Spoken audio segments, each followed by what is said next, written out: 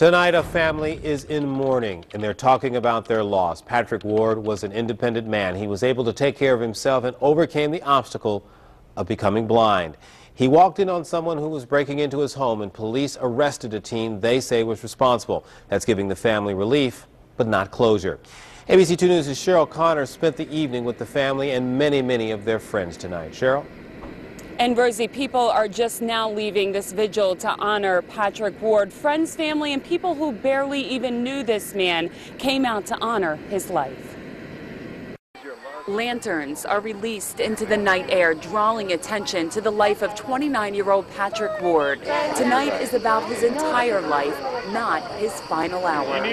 Seeing this is just, it's amazing. I mean, he has touched so many people just by being him. 1 week after Patrick died, the baseball field near his Bel Air apartment is lit up with friends and family sharing their memories.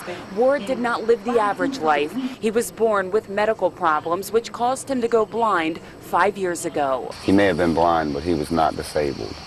He was a man, and he stood on his own feet and lived his life. Ward managed to live alone, and it was in his apartment where the Harford County Sheriff's Office says he was stabbed to death 1 week ago tonight. His neighbor, 17-year-old Donnell Graham, is charged as an adult with first and second-degree murder. Ward was always the optimist, and now even the youngest members of his family hope his inspiration reaches beyond the grave. I miss my Uncle Pat. But now he's in heaven with God, so he can see.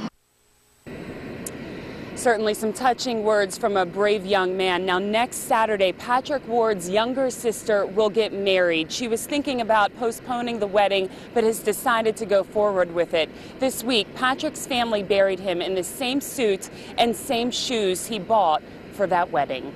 We're live in Bel Air. Cheryl Connor, ABC 2 News.